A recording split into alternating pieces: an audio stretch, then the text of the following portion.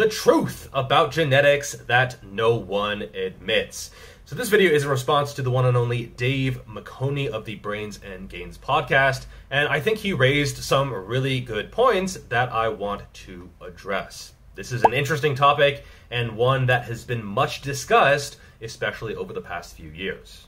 So his main point is that there is a bell curve with regards to how people respond to training or their ultimate muscular potential. And I actually 100% agree, and it is likely normally distributed. So most people are pretty average, some people are gifted, some people are absolutely complete freaks. Not many people, but some people on that tail end of the distribution.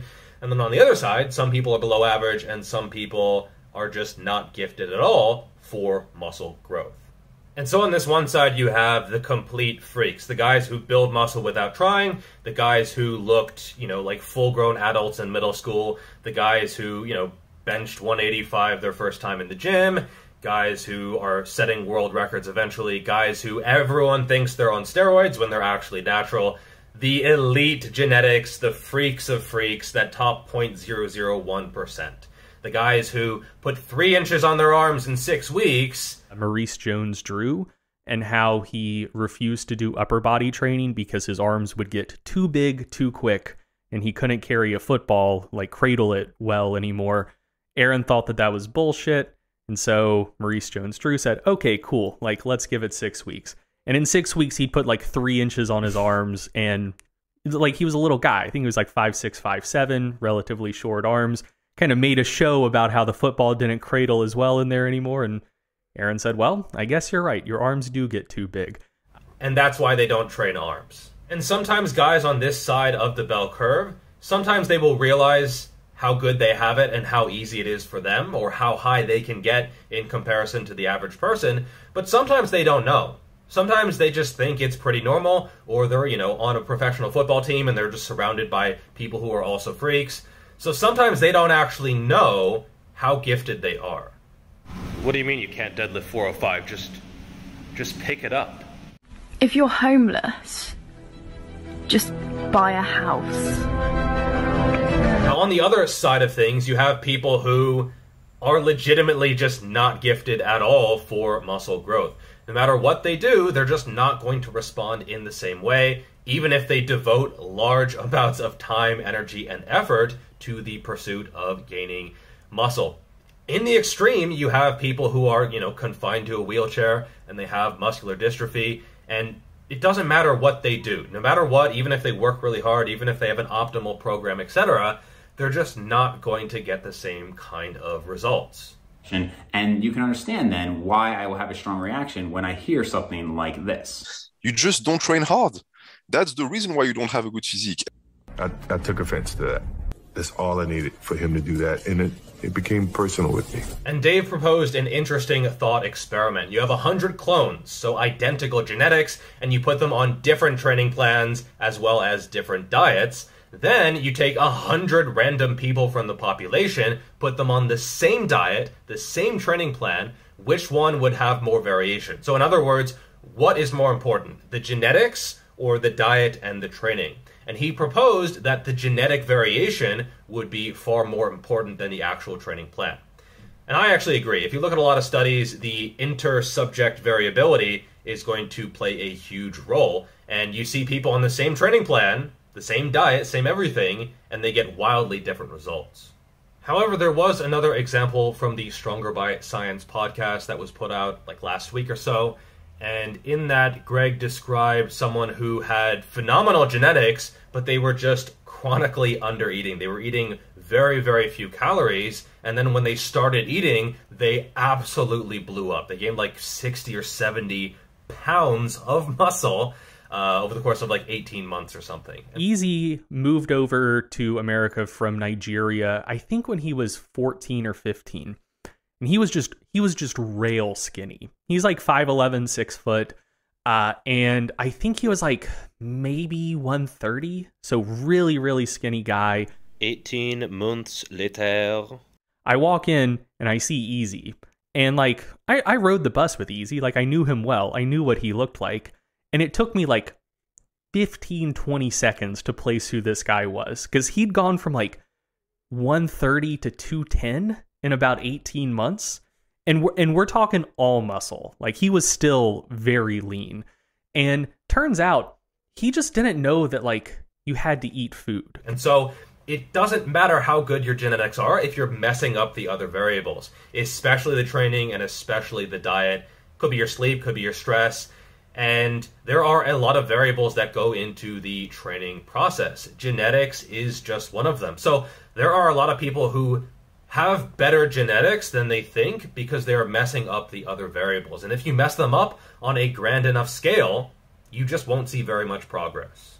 And Dave referenced something that I said on some Instagram post or something. The longer I train, the better people tell me my genetics are. And that's absolutely true. Like, my first few years of training, or even before I started, you would never say, oh, this guy, fantastic genetics, or anything like that. Like, that's just not, I didn't get those comments at all. Even like 2 or 3 years ago, people didn't really say that. Whereas now they're like, oh, you're a freak, or like, you're the elite, or like, oh, but you have fantastic genetics. Like, I can't do that.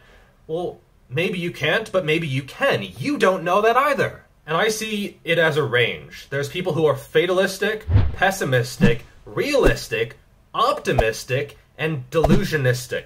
So there's a lot of people who are black-pilled. They're on this side of things. They think, oh, I'll never make it. I'll never be able to do anything. I'm such and such race. I have such and such wrist size. Oh, I didn't blow up in the first 2 months of training. Oh, look at this guy. Look what this guy did. Oh, my friend did this. Well, don't look at your friend's genetics. Look at what else that they were doing. And maybe they're doing stuff wrong that you can't learn from.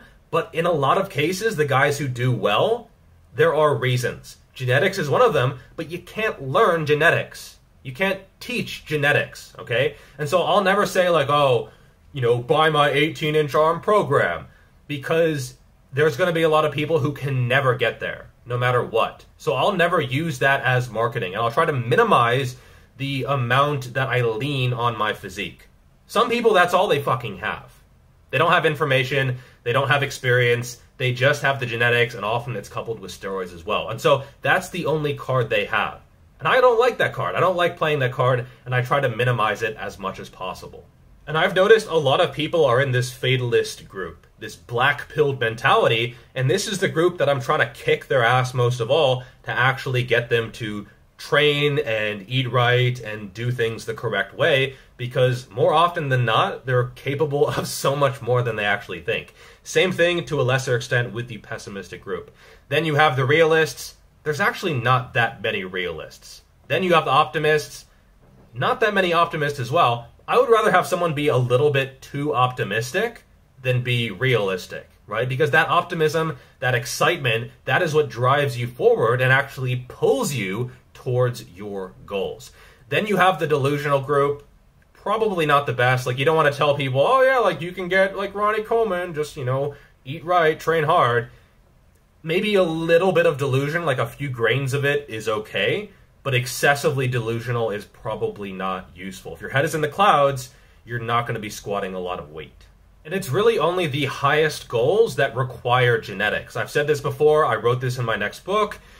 99% of people can have a top 1% physique compared to their peer group. Because most people, they're crumbling with age. They're not taking care of themselves. They're eating whatever they want. They're not actually even going to the gym consistently, let alone training hard. And so if you're patient, if you learn a lot, if you work hard, and you're consistent with it, you're going to go really, really far. And you can absolutely get a top 1% physique.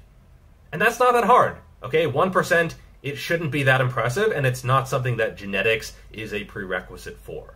On the other hand, if someone came to me and they're like, I want to run a 10-second 100 meters, and I asked them, I'm like, so, like, what are your times right now? That's a pretty lofty goal. That's, like, Olympic level kind of stuff. And they're like, well, I just cracked 15 seconds. Yeah, this is probably not going to happen. Unless, like, you're 8 years old and you just cracked 15 seconds. No, I've been training for 10 years.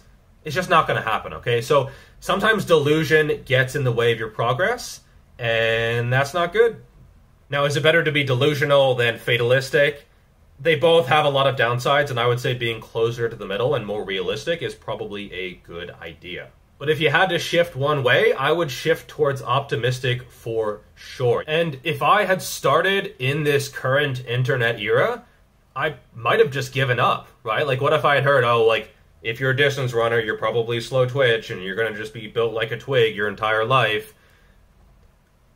It's very pervasive and it's very convincing, and often it has the veneer of science-based. Like, oh, look at this study, look at how these people responded. Those people aren't you.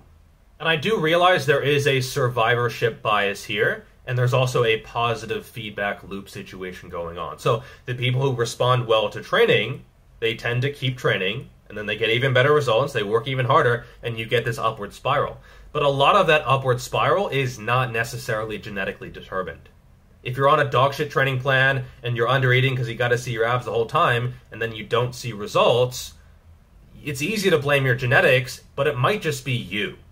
On the other hand, if someone is successful at a certain task, often there is a bias there. Dave referenced Johnny Candido, who said that anyone can squat 500 pounds with moderate training. Yeah, I don't know about that. I think it's because he is a very gifted squatter. He's a very gifted strength athlete. Obviously, he's worked very, very hard as well, and he knows his stuff more than almost anyone. But there's definitely a little bit of, like, you hear this and you're like, yeah. It would be like if I said, yeah, anyone can get 17.5-inch arms because I have 18, right? Like, if I'm here, everyone can get to here. That's not really how things work, and I try to always be at least semi-realistic, right? Like, if someone is in a position of authority and they are delusional or they are fatalistic, they are not doing the viewer a service. It's a disservice. It's kind of a balance between inspiring people and motivating people, and then just blowing smoke up their ass saying, you know, anyone can get to 24 FFMI, anyone can get to a certain level of strength or arm measurement or whatever. There is that balance, and I think I've walked it pretty well. I try to be honest while also uplifting people. Please let me know if you think I haven't done well. I do my best, but again, there is that balance, and I realize not everyone is going to agree with my perspectives.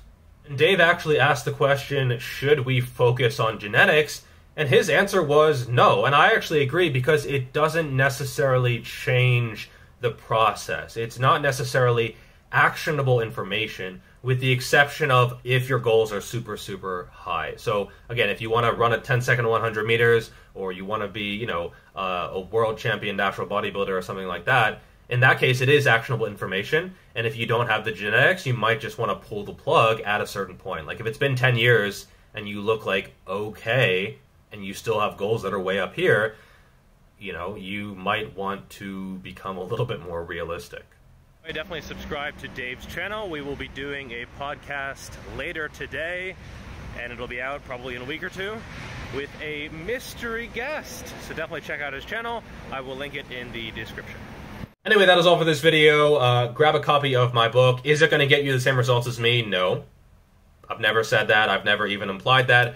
But it will absolutely help you. And at the end of the day, that's what I'm all about. Helping you to, as cliche as it sounds, become the best version of you. Alright, that's all for this video. And I'll see you in the next one. Peace.